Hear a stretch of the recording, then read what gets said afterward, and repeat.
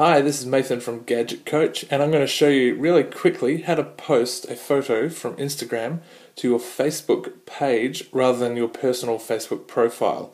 So to do that, I'm going to open up the Instagram app, and this is assuming you're already set up on Instagram.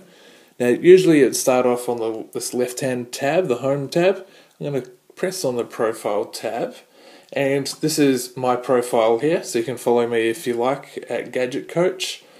What we're going to do to change the sharing options, go to the cogwheel on the top right hand of the screen, and we want to go to share settings.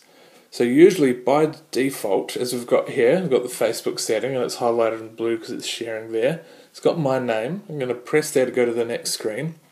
Share photos to wall are the default options. Now I want to post this to the Gadget Coach Facebook page.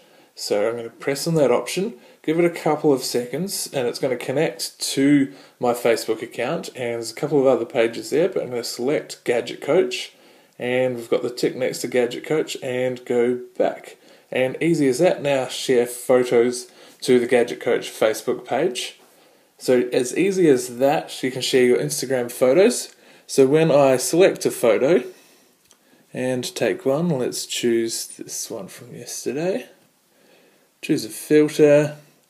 Now when I select that Facebook sharing option there, by default that is going to my Facebook page, whichever page you have it set up. If you want to change it back to the personal profile, just do the exact same steps we've just done, and it's easy as that.